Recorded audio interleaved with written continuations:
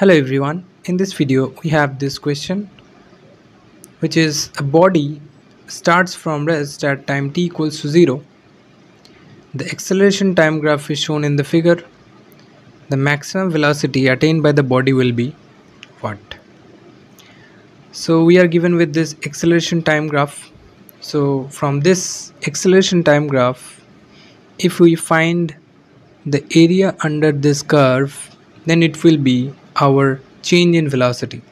So our change in velocity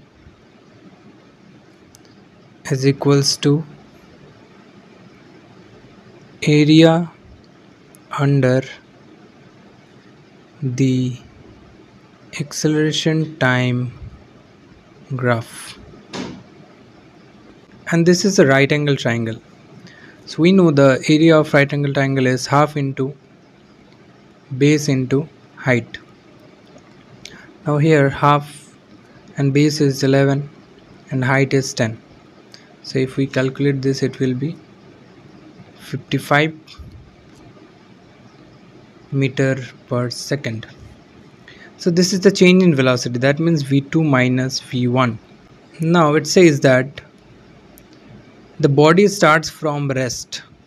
That means our initial velocity was 0 meter per second.